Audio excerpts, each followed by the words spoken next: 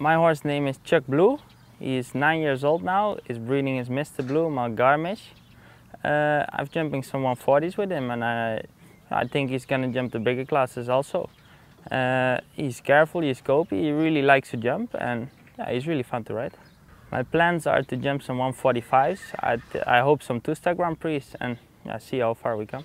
Yeah, I think he can still get a little bit stronger in his body, but we're working on that every day. And yeah, but he has a good mind. He always tries.